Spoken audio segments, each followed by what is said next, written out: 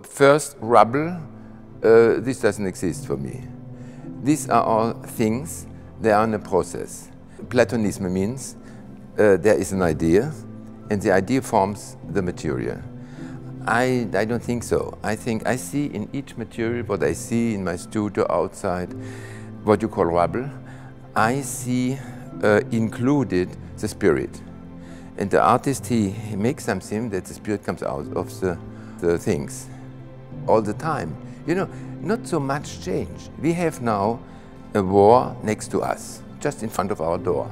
But there was, after the Second World War, where there was 60 million deaths. You can imagine 60 million, it is as much as Germany was, West Germany. That's enormous. So then they thought, now we can do something to make something that this doesn't happen anymore, but it happens all the time, you know.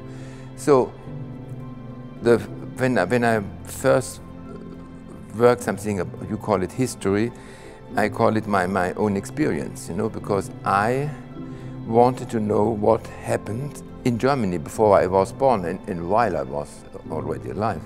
And this is not it's a historical question, but it's also a personal question.